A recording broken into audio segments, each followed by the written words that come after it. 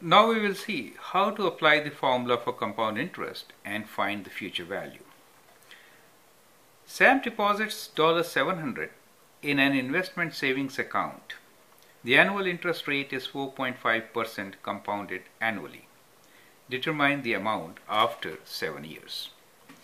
So it's a compound interest case where future amount A can be written as present value times 1 plus I to the power of n.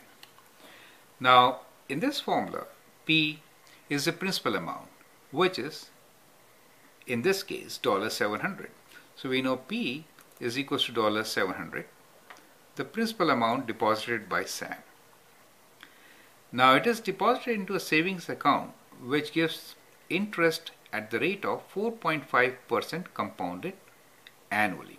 So I is the interest rate during the compounding period. Now here the compounding period is 1 year, so it will be 4.5%. But this I is the value in decimal value. So decimal equivalent of 4.5% is 4.5 divided by 100, which is 0.045, correct? So we know I.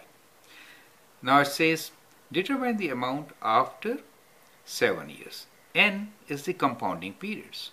Now in this case, since it is compounded annually, N is equals to 7. Now we can place these values, substitute these values in the formula and find A, amount, which is the future value, right? So we get A is equals to 700, 1 plus 0.045 to the power of 7. Now we can use the calculator and calculate the answer. So 700, 1.045 to the power of 7. So 700 times 1.045 to the power of 7. It gives us 952.60. So that is the answer. So our answer is $952.60 will be the amount after 7 years. Correct? Now try to do the same question by changing the compounding period. Make it semi-annually and see by what factor it changes, right? This will be interesting.